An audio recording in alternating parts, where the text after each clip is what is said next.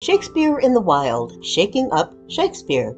A screen for a backdrop is set up with a hand holding up a skull, as in Hamlet's speech to poor Yorick. The troupe of actors is diverse in ethnicity as well as varied in ages and physical abilities. One woman uses a wheelchair. They are arranged in front of the backdrop, 3 on each side, seated on folding chairs. The rehearsal room. Given circumstances. Mayor Trevathan addresses the audience and the participating actors. So we've done some warm-ups, which that's relevant to any rehearsal room for any playwright. And the next step that I like to take as a director, again, for any play with any playwright, is to determine what we call the given circumstances. Is that a familiar phrase to anybody in this room? I see some nodding heads. I see some of this. Yeah, great.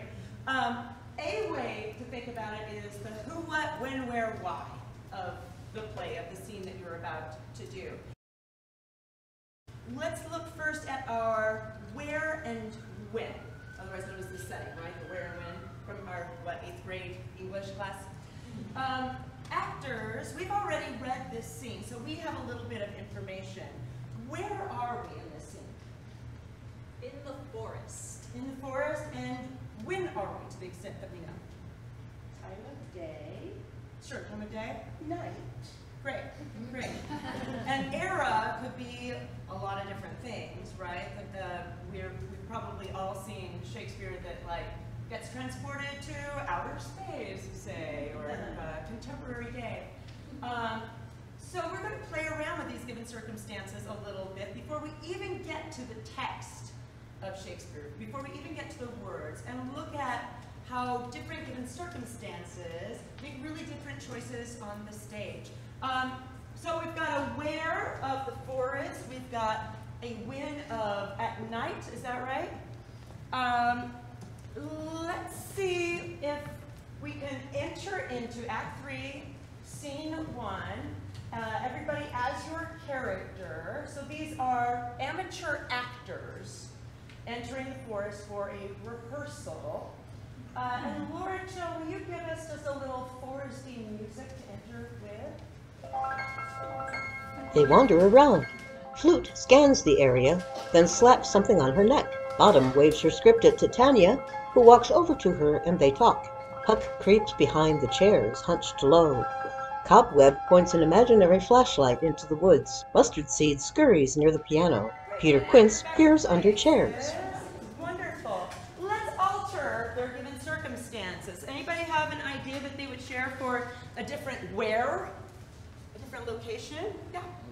The city is a forest or a jungle, So this time the rehearsal is happening in a city. How about a different when? Anybody have an idea for a different when? How about the witching hour? How about the witching hour? Yeah, absolutely. And how about let's add on a year this time. Anybody have a year that they want to see us in a city at the witching hour? Yes. 2400. Okay. Okay, imaginations. Lord, That means to me, I guess. yeah. The most popular composer in the year 2400.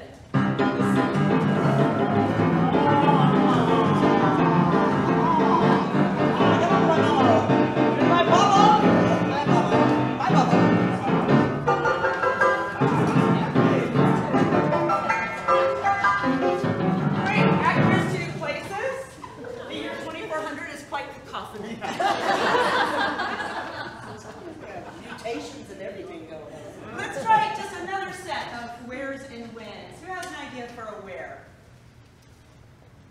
The moon. The moon, thank you. And how about a when? Whenever. Whenever.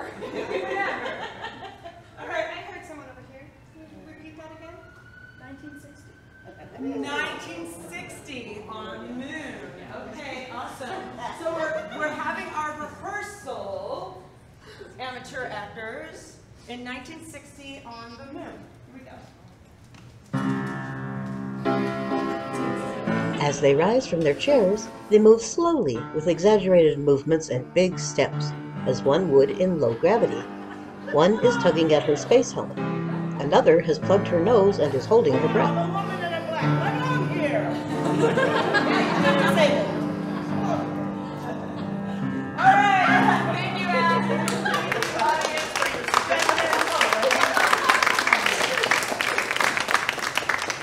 So the where and the when shifting can have a big impact on the script and the storytelling.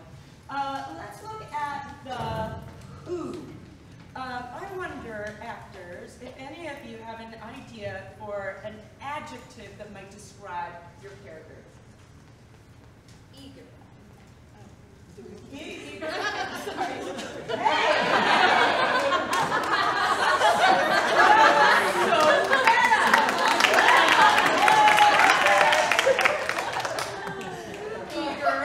Wonderful. I saw Courtney, you have one?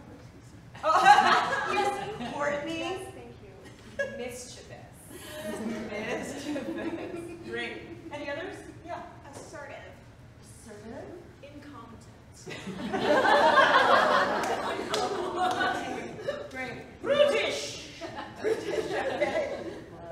Slow. Slow. Great. Using that adjective as your guide, can we take one? This time, let's strip away the music.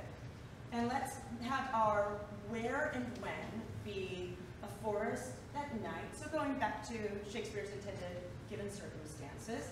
And will you enter with a strong sense of that adjective that you just used for your character as you enter the scene? What's that? What if I don't know what it means? What British means? Oh, brutish. Brutish. I know it. Yeah, yeah. Yeah, hopefully since you selected the adjective. All right. My character. All right. So it'll just be really quick. Just enter in on the stage and then you can turn right around and go back to your chair or your spot. Let's do it as a group. 1, 2, 3. Oh! The actors rush around. Puck greets someone in the audience. Tanya snaps her fingers. Peter Quince and Flute face off. They all go back to their seats. Great, and back to your chair. Beautiful, beautiful. We're getting the individuation now, right? And I mean, like a story even starts to come together. Relationships become clear. How about, what is it that your character wants in this scene? Anybody have one of those?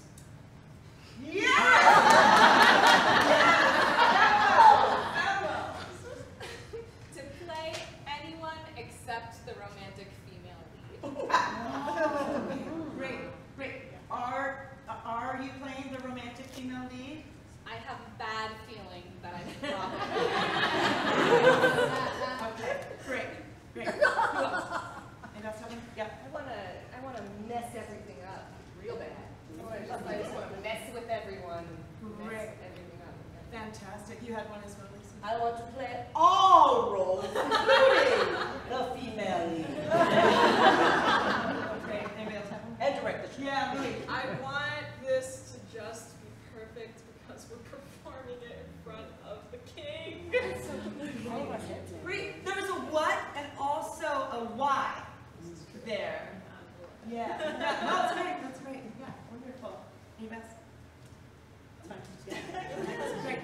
Great. Those of you that had your, we'll call it an objective, that had the what you want, can we take it just to this line with your objective and then back to your spot? In 3, 2, 1. Puck runs around, getting in everyone's way. Flute stands up to Peter Quince with his hands on his hips. Titania sits primly and flips her hair. Cobweb pats Bottom on the shoulder.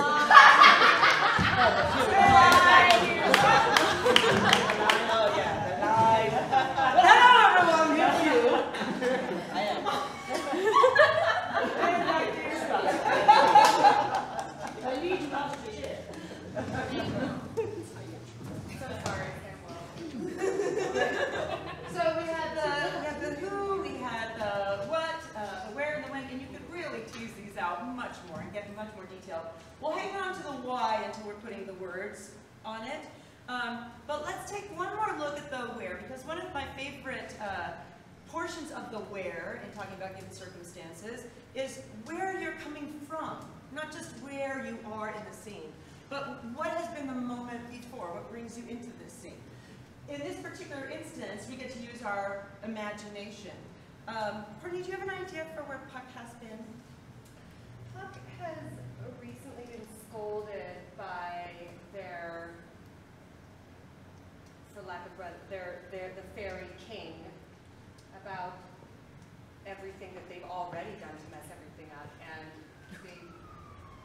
they have been told to come in and make sure that Titania falls in love with someone ridiculous. Okay. So he casts a spell and make sure that Titania falls in love with someone ridiculous. And so what's happening for you, Puck, right before you enter the scene? I just really want, so my why was, or my what earlier was I want to mess everything up. I mean, yes, I do want to mess everything up, but like in the way that I was told to do it. You want to mess it up. Right. Right. Great. And so, what's the where that you were coming from into the scene? Another part of the woods, like a little, probably, I mean, I was probably just like screwing around somewhere.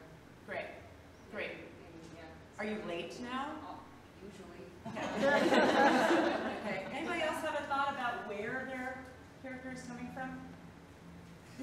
Yes, Emma. I just came from the bathroom where I saw in the mirror that I have a little mustache coming in, and I'm really excited. Fantastic. Love that. Very specific. Yeah. Because that must be really specific to enter the scene with. Yeah. Anybody else have one? I think I probably just came from work as a tinker, so probably mending some pots. Yeah. And trying to catch up with Bottom, who I want to be best friends with. Oh, fantastic. Great.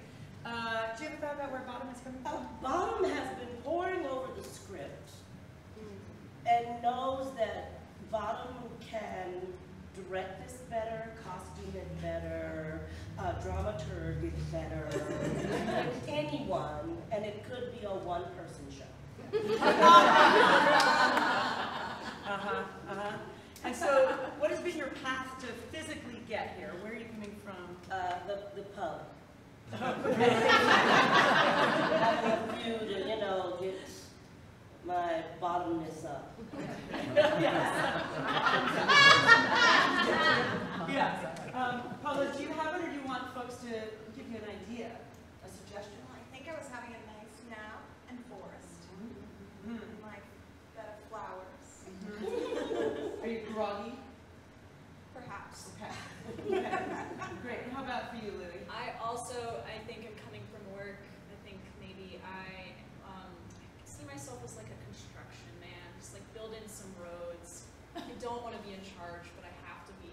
Somebody wants to be the leading man, so yeah, I'm tired. Great. Let's put all that into action and enter the scene and go through just our first, say, 2 lines. So Bottom and Quince. Yeah. Let's see what happens with those specifics in place.